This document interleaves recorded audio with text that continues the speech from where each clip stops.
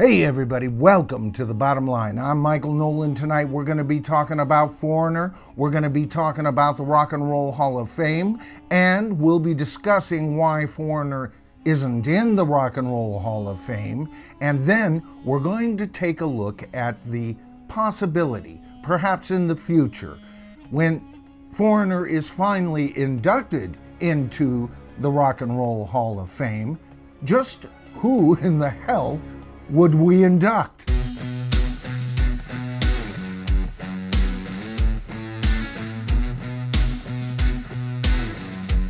All right, so as most of you know, I'm a huge Foreigner fan. There's no doubt about that, but I've also been very critical of the band, especially in the last couple of decades. You see, the band that is touring now as Foreigner has one original member left associated with the band. And I say associated, and the reason I use that word is that Mick Jones, when the band is touring, often doesn't even show up. And when he does, folks, it's after the concert's already gotten him all cooked up. He's there for about a half hour, 45 minutes tops, and he's, limoed out. And so what's left is a band playing to an audience, a group of musicians, excellent, no doubt, and not one of them was in the band when the music was actually created, recorded, and already toured to death. Now, I mean absolutely no disrespect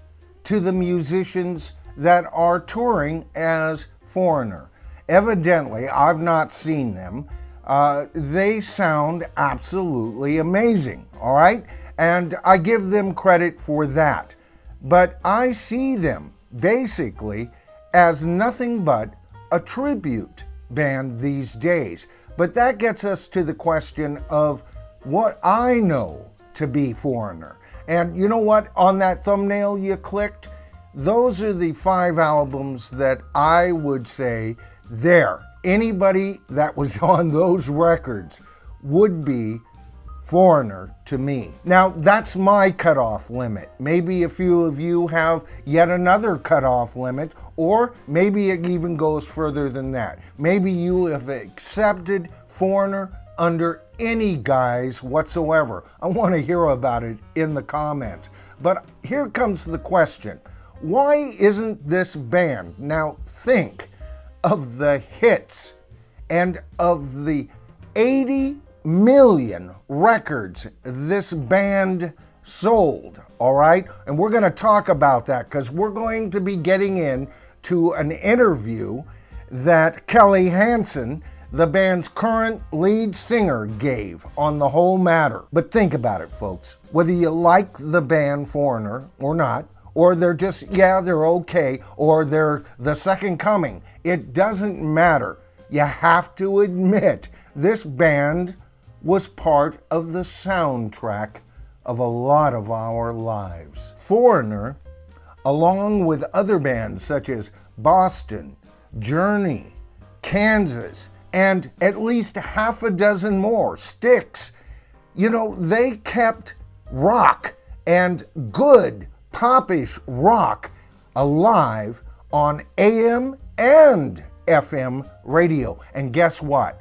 They're still played constantly, not only on the more heavier classic rock stations, but also on the more poppier classic rock stations as well. So the first question tonight is, does Foreigner belong in the Rock and Roll Hall of Fame? All right, so this gets us into that article I was talking about, the interview with Kelly Hansen, the current lead singer for the band Foreigner, of course.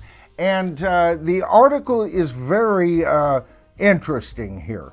It starts off by saying, in a new interview with the Houston Press, Foreigner singer Kelly Hansen addressed the fact that the band is not in the Rock and Roll Hall of Fame and has not even been on the ballot for consideration yet.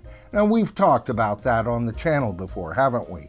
He says, now this is Kelly speaking, As an entity, I find it unusual that a group of people can have an arbitrary standard from which they decide who is in this substantial sounding titled Rock and Roll Hall of Fame. They cite as one of their criteria as influence.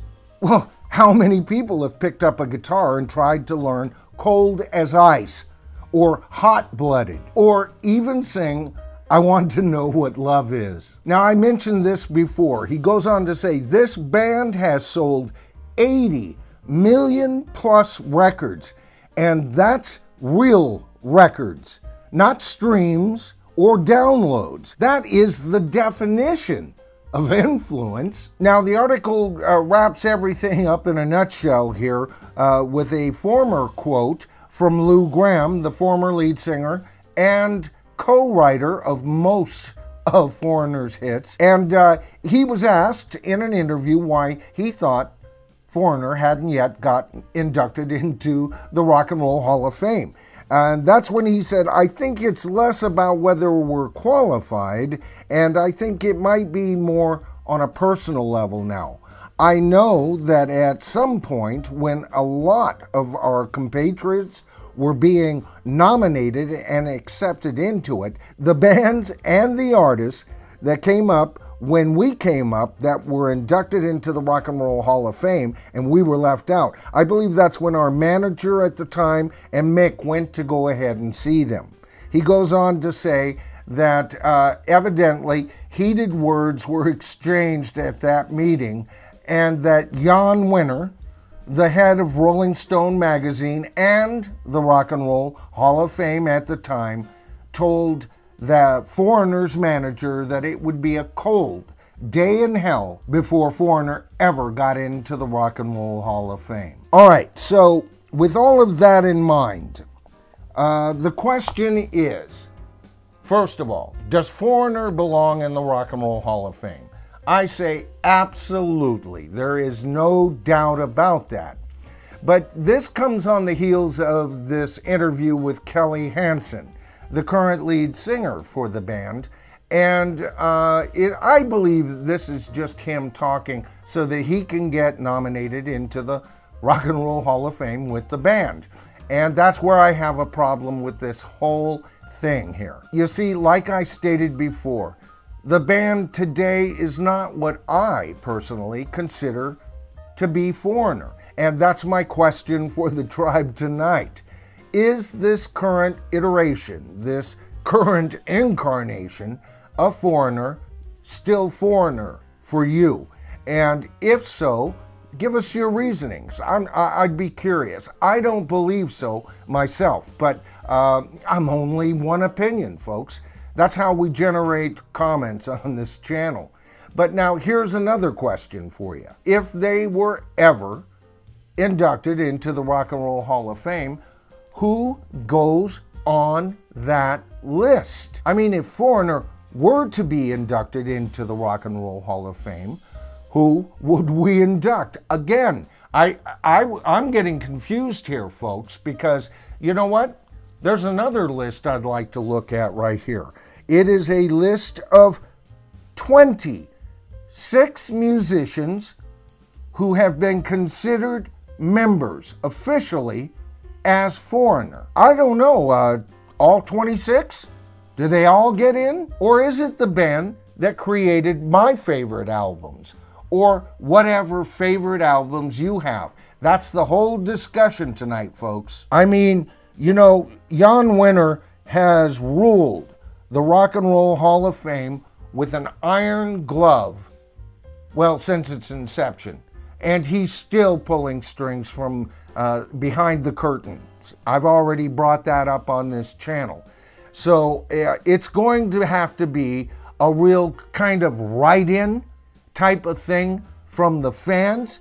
It's going to have to be a buzz created on the internet, here on YouTube perhaps. Share this video. Let everybody know what you think, because I think it is an absolute shame, and we've covered other bands that should be on this list too. And feel free to bring those up in the comments as well. All right? But this is a shambles, folks. But we've got Missy Elliott up there. Oh, man, thank God. I was worried for her there for a moment. But what a shambles. I cannot believe this. This band needs to be nominated yesterday, in my opinion. All right, so if you enjoyed the video tonight, please give it a thumbs up. That helps the YouTube algorithm better identify the channel. The channel grows as a result.